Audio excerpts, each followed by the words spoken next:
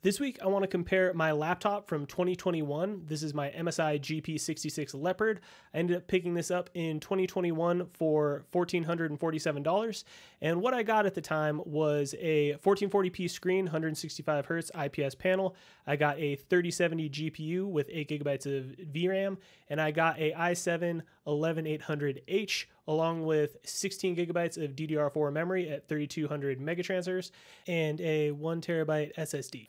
So overall, I was very excited about this laptop when I purchased it. I thought it was a phenomenal value.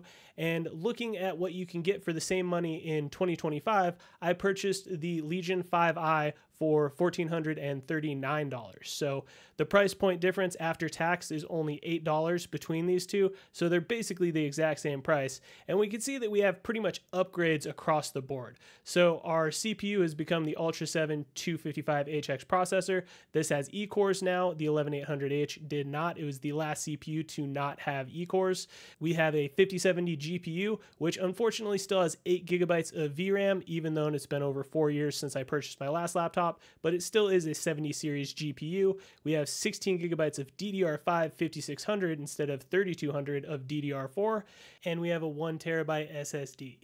And even the displays are pretty similar. They're both similar resolution and refresh rate, but the biggest difference is going to be that this one is OLED, which is a phenomenal upgrade over a IPS panel. Before we get into the benchmarks, I just wanted to let you guys know this isn't going to be a fair fight. My JP66 is from 2021. We got to cut it a little slack. So what I will be doing is I will be using OWNorDisown's video on how to speed up your MSI laptop. And in this, he goes into the IMON tweak. And basically what that does is it allows you to fool your laptop into thinking that the CPU isn't running at full power when it actually is. So your CPU will be able to run at full power at the same time as the GPU is running at full power.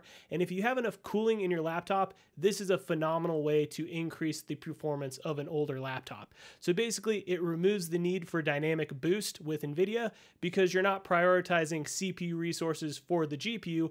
The CPU and GPU will both be running at their full power the whole time. I've been running my laptop like this for over a year and haven't had any issues. So I want to see how it performs compared to a modern laptop with the tweaks that I've done in the BIOS to give it an edge. So I'm going to put these in a head-to-head. I'm going to have 4 benchmarks focusing on GPUs at 4K, and then 4 benchmarks focusing on the CPUs at 1080p, and we're going to see what kind of performance uplift you can see from this upgrade. First up, we're going to do the 4K benchmarks. So we have Black Myth Wukong running at 4K with the medium preset, DLAA, and this game you can see just hammers both these GPUs, very low frame rates, but that's the point. We're trying to see what the differences are in heavily GPU limited areas, and 4K is definitely going to do that in Black Myth Wukong. Ideally, if you're actually going to play this game, you'd use DLSS performance and end up getting much better frame rates, but we can see that the 5070 definitely has the victory in Black Myth Wukong over the 3070. Next up is Forza Horizon 5. Again, we are running at 4K with the high preset, DLAA,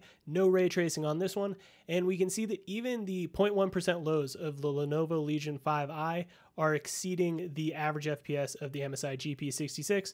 So again, easy victory for the 5070 in the Legion 5i, and we are just definitely seeing the age on the 3070 GPU. Now we have GTA 5 enhanced, and we can see at 4K high preset, DLAA, no ray tracing, that we have very competitive results. The 1% and 0.1% lows are very close between both of these laptops, and it's only in the average FPS that the 5070 laptop ends up seeing a bigger victory. So closest we've seen so far, but still 5070 is on top. Finally, in Cyberpunk 2077, using the built-in benchmark at 4K medium preset, we see the biggest win for the 5070. So in this game, we see 31% greater average FPS compared to the 3070 laptop. So nobody's surprised here. It's a clean sweep. The 5070 beat the 3070 in every single one of these games, but it's still good to look at the overall benchmark summary just to see how much performance we are gaining with a 5070 laptop over a 3070 laptop. When we take a look at the GPU benchmark summary, we end up seeing that the Lenovo Legion 5i with its 5070 GPU wins across the board. It ends up having 18.7% better average FPS, 17% better 1% lows, and 18.4% better 0.1% lows. And this makes sense. You know, it's a laptop from 2025. The MSI GP66 with its 3070 is from 2021. the fact that it's even holding up this well is surprising to me. And I think that's in big part due to OWNorDisown's video of how to improve performance on your MSI laptop, because we're able to get the full power out of the 3070 as well as our CPU. So let's take a look at the CPU benchmarks next, but remember, we are using the IMON tweak in the MSI BIOS, and that is removing the power limit on our CPU. So it's not going to be an apples to apples comparison, but I'm excited to see the results. First up, we have Cyberpunk 2077 in Dogtown running 1080p medium preset.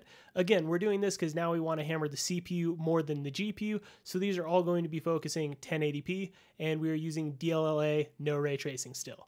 So we can see that the Lenovo Legion 5i ends up having 25% better average FPS, and the Ultra 7 255HX is really stretching its legs in this one. But let's see if we can close the gap with Call of Duty Warzone. Here we see 11% better average FPS with the Legion 5i's CPU versus the MSI GP66.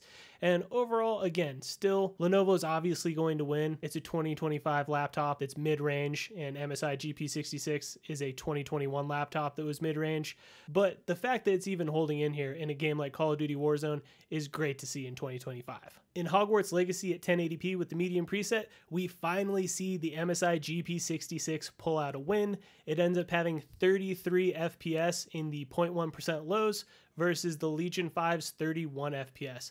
This is the only time this happens, and it's fantastic to see the GP66 get a win even after 4 years. Finally, in Lords of the Fallen at 1080p with the high preset, we see the same trend we've seen throughout, where the Lenovo Legion 5i with its Ultra 7 255HX is outperforming the MSI GP66 with its 11800H. But let's take a look at the benchmark summaries and see how everything shakes out. As we can see in the CPU benchmark summary, it's an easy win for the Legion 5i with the Ultra 7 255HX over the MSI GP66 with its 11800H. And we're seeing 17.4% better average FPS, 27.7% better 1% lows, and 20% 0.1% lows. But what I want to do is take all of the data that I've collected across the GPU and CPU benchmarks, put it all together, and come up with one number that represents how much better the Legion 5i is from the GP66.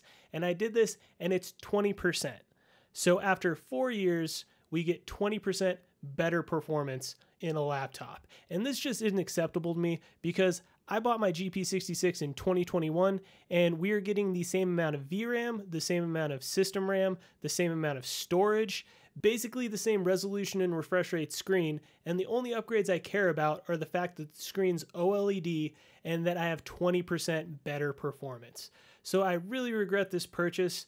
I highly recommend waiting until next year and trying to get a laptop that's within that $1,000 to $1,500 price point that actually has 12 gigabytes of VRAM. Next week, I'm going to be taking a look at the impacts of DLSS performance at 4K compared to 1080p native with the 5070 and the 3070 in these laptops. So I'm going to see how much of a performance impact you get from enabling DLSS performance at 4K on both of these laptops. I hope you enjoyed the video, and I'll see you next week.